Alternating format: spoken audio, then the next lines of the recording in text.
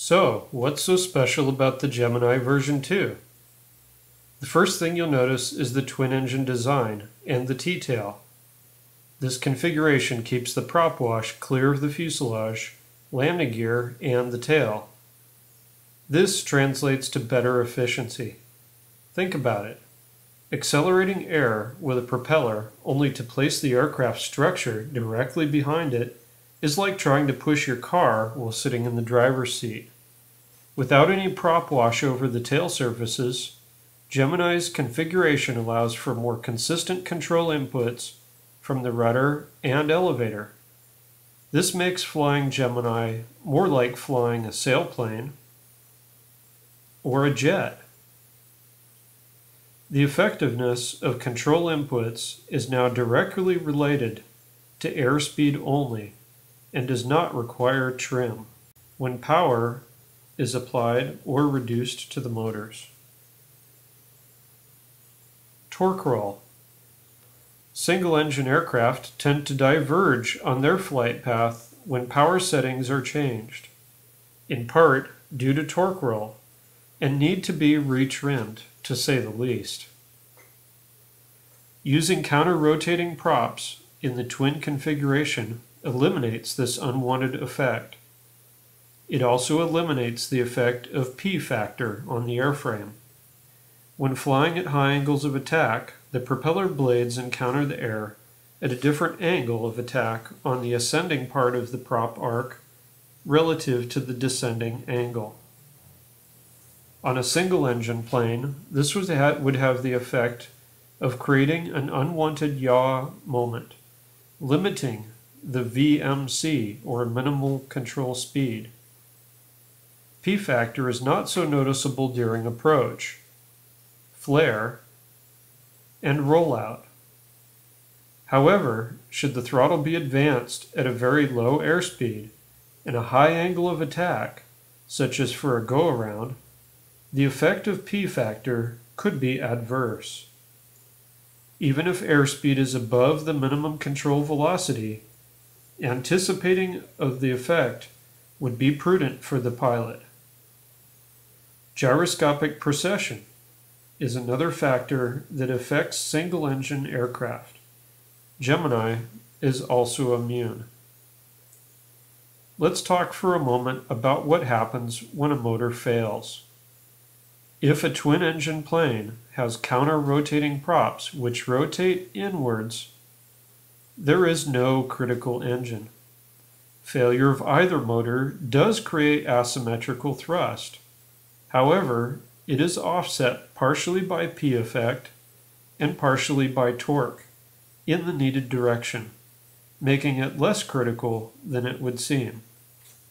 Failure of one of Gemini's motors will require some trim, and additional airspeed should be maintained on landing approach.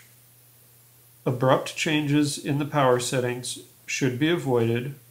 However, there is no reason that the airplane should not be able to return safely and land normally. To see an example of this, check out the video where I landed the prototype Gemini safely after an engine failure.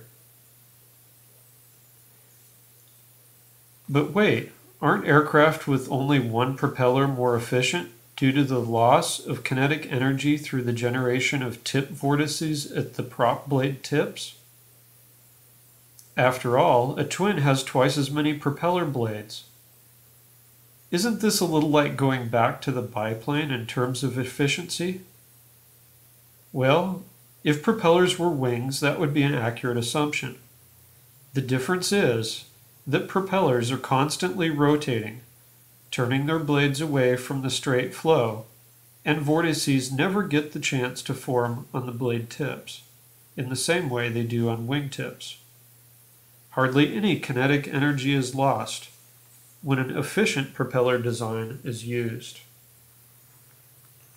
If you study the designs of other very high-efficiency aircraft, including solar-powered aircraft, high-altitude aircraft, long-endurance aircraft, you will notice the widespread use in many of the successful designs of the multi-engine configuration. It's easy to see a pattern. Multi-engine does not mean less efficient. To learn more about this and other misconceptions in aerodynamics which are common, see Doug McLean's video, to which I will post a link in the description below. We should probably also mention that with the motors and props out on the wings, the fuselage containing sensitive equipment and sensors such as cameras is further isolated from vibration. Other features that you will notice are the Gemini's T-tail and a healthy amount of dihedral in the wings. Keeping all of the drag-producing components of the aircraft as high as possible, such as the wing and the horizontal stabilizer, and keeping the heavy components as low as possible, has a lot of benefits to stability. If the nose is pointed down, for instance, the geometry of the aircraft effectively moves the center of gravity back relative to the wing, increasing pitch stability in a dynamic way, and allowing for a near-neutral incidence of the horizontal stabilizer. This also makes the aircraft more efficient by improving the lift-to-drag ratio. This is a lot more efficient than the traditional method. As we all know, dihedral in the wing and a high center of lift contribute to stability in the roll axis as well. That's why airplanes with a high wing are usually given less dihedral.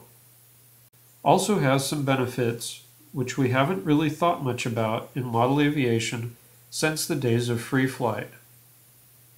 Flight dynamics of an aircraft the size of Gemini allow for stability in spiral mode trajectory and simultaneous stability in Dutch roll mode. For more information about flight dynamics of fixed-wing aircraft, see the Wikipedia article on the topic. I'll put a link to that in the description as well. Another important feature of the Gemini version 2 design is the airfoil selection. I chose the GOE TT398 for its low drag while producing high lift at relatively low Reynolds numbers.